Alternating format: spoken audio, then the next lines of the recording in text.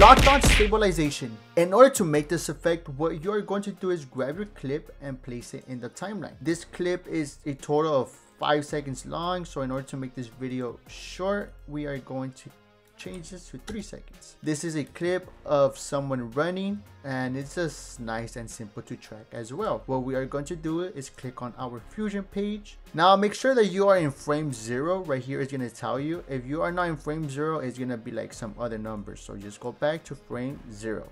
While clicking on median 1, you want to click Control Space and search up tracker. Make sure to use this tracker that ends with TRA and click add. Once you have done this, this green rectangle is going to appear, and you are going to move it by clicking it in the top left.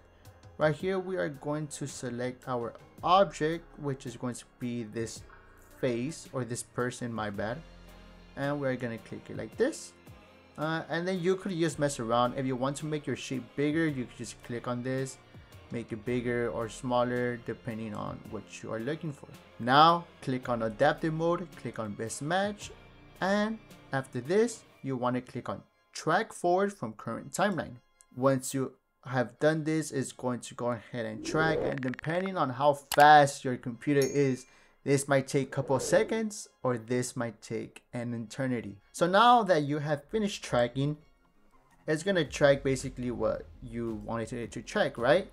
You want to click on operations and click match move. Right here on merge, we want to click background only, meaning that it's going to basically have that effect of the lockdown stabilization. And if we click play, let's see, look, like there's some empty space over here, but it's fine, because in order to fix this, what we are going to do is click on Control Space and click transform. Make sure to click this one that ends with XF and not this other one down here. We click on add, and right here we could size the zoom and everything like this. So I like to use the 1.6 for the zoom, because you guys are going to go ahead and do that zoom, or else it's not gonna appear that lockdown stabilization effect. And now I'm gonna move a little bit towards the right and not too much. We go to our timeline and click play.